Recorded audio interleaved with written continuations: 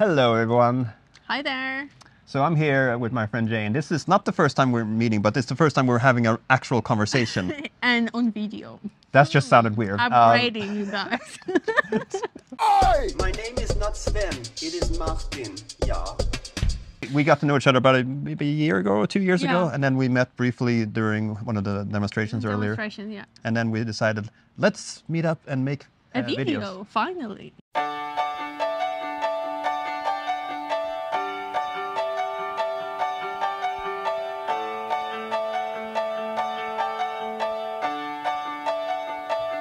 We made a video on your channel about, well, You, as someone that is interviewing foreigners all the time, and which is something really cool, and also because you fit the international personality. I don't know, you're just different, which is nice, and I wanted to bring it to my channel.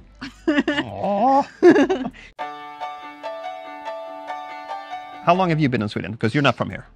No, Originally. I've been in Sweden for 2 years and a half, but I'm originally from Ukraine, and I'm someone that lived in Spain for 17 years. So I'm half Ukrainian, half Spanish, living in Sweden. Yeah. I'm from Skåne, living in Stockholm. That's not as exotic, but still. Accepted by Stockholmers. No. I just flashed my blue eyes and went like, oh, yeah. They're like, okay. As long as you don't open your mouth, it's okay. What were some of the hurdles for you, apart from your...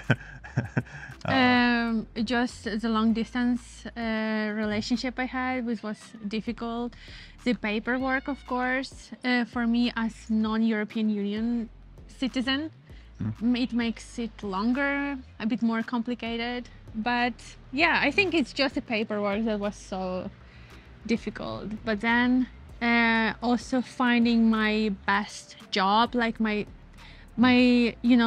kind of dream job, something that doesn't exist, is romanticized, I would say. But there is, of course, a perfect job for everyone, I think, and that is something I missed. Now I have it, and I'm super grateful and happy. But like work and paperwork and documents is the most difficult thing, for sure. A lot of people that follow me are interested in Sweden or Swedish and would hopefully one day want to move here and work here and live here. Well, what's your advice? What's one of those things that you wish you knew beforehand? Oh my god. Oh my god. Like, I mean, you have a lot of things about this on your channel, but... Yeah, Girl. yeah. I'm gonna promote my channel. Follow over here, so you can get to know my tips and everything. Do it. But Jesus Christ. First of all, like the paperwork. Like, ask someone who knows about the paperwork in Sweden, how it works. Get informed. Like, I don't know, read at Migrationsverket website what it says, because they really respect the deadlines and everything, and if you miss something, you're, I don't know if I can swear here, but you're fucked. So, but not in a good way.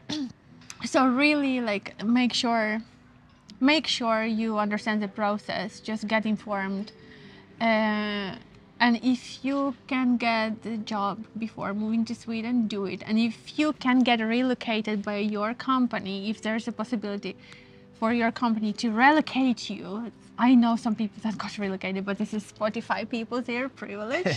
You guys are not, me neither.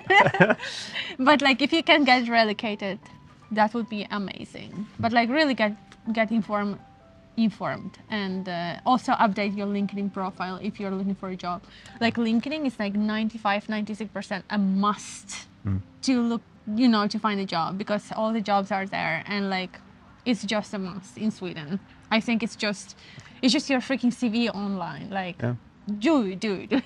So yeah, and then and don't just update it when you're about to change jobs. Exactly. Like somewhat frequently. You need recommendation. You need your. It's not like you have your LinkedIn and one person following you. Just build up your network. And once you're in Sweden, just build up your network. Like, talk to people and just really get ready. Like, yeah. And bring up the personality and the spirit. It's gonna be tough, and you need patience. I really needed patience. Do you know how many times did I want to just be back in Spain? Like, 17 times. no, maybe more. I cried, I shed tears, rivers. Aw. Really, it was really difficult. Like, I was so freaking, like, I'm just giving up this country. I'm just give up on this country. This country just doesn't accept me. But the coffee, man. A coffee. Oh, that is a different story. The best coffee in Sweden. She made a video, I'm going to link it below, where she talked about the things that she misses when she's not in Sweden. Yeah. So, Yeah. The digitalization, the structure and discipline in Sweden, the calmness. Like no one bothers you really. And the coffee is Freaking Swedish coffee is the best coffee. amazing. And someone actually left a comment saying that Sweden is a really good country when it comes to like roasting coffee. And also someone mentioned that the water in Sweden is freaking amazing. I'm sorry, but I have to buy water in Barcelona. If I don't buy water, I have no water.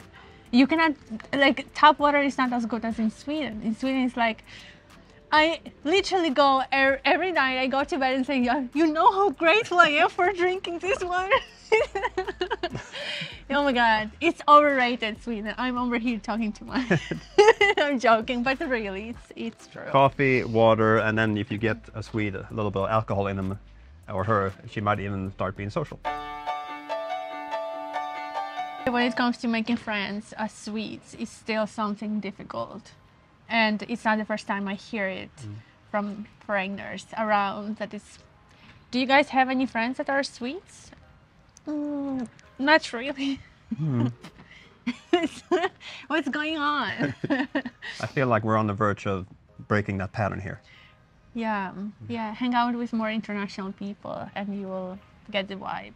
Or live somewhere abroad for a while. And yeah, but maybe it's just because people don't trust, as we talked. As I said before, like maybe people don't trust. But once they know you, they open up. That is something I always heard about Swedes. You tell me. It's true. How do you survive with the Swedish language at first? My problem with Swedish language is that I feel shy or incompetent. I think I don't try enough.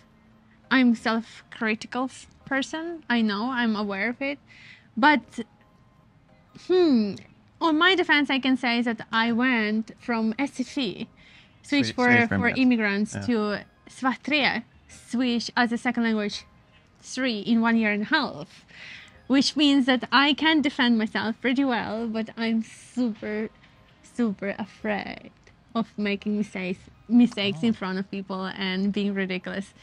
But girl, I just have on my my background is like I have 6 languages besides Swedish. So how do you explain that? I don't know. But Swedish is a thing. Like Swedish is a complicated language. But yeah, I do use it. I use it like maybe 40% at work. And I have to use it because... And sometimes people don't know where I'm coming from. People think I'm Swedish. And so people talk to me in Swedish. And it was like, girl, you are privileged. Like, speak up. So yeah, I don't know. I do my stuff. Tell them, why should they follow you? Aside from the obvious. You guys, I am not someone that I'm gonna obligate anyone to follow me because it's your choice. If you like my content, you can actually check out my channel, and if you like it, just subscribe and share it around and form part of my online YouTube family that I love so much.